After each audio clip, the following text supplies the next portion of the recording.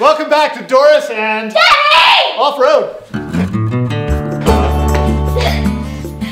Today we're doing a super quick video showing how we changed these hockey pucks into extensions for the bump stops on our Jeep.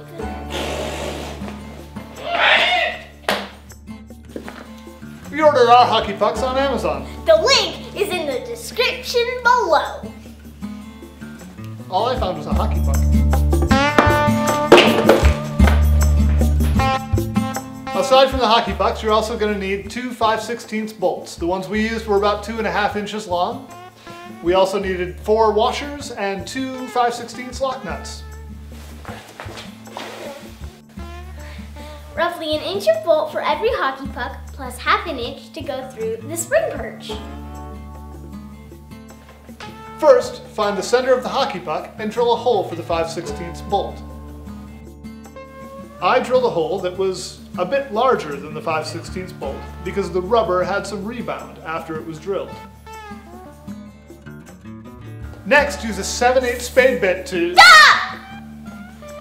The picture's upside down.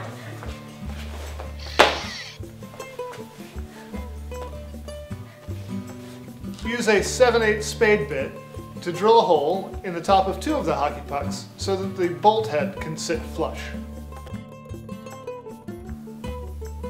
Now, you will need to jack up your Jeep and remove the coil springs. We did ours one side at a time.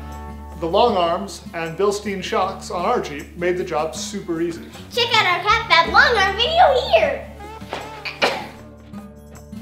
You might need to compress your springs in order to remove them. Once the springs have been removed, drill a 5/16 hole in the center of each spring perch.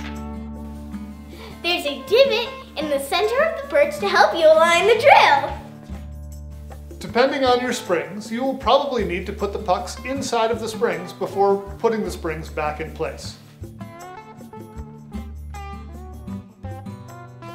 We also replaced the bump stops with longer ones from Daystar. Link in the description below. Once the springs are back in place and secure, you can drop the bolts through the pucks and tighten them down. You should probably mention how hard it was to get the nut in place on the passenger side. Right. It wasn't easy, but it is doable. I used a magnet to get the nut started, and then switched to a crowfoot wrench to hold the nut in place while I tightened the bolt from above. That's about it. Put the tires back on and go test them out. We hope you found this video Entertaining! helpful. For more information and inspiration about bump stops and limit straps, check out our SEMA video right here. Plus, we will put out a video about fabricating the rear stops when we finish that project in a few weeks. Thanks for watching!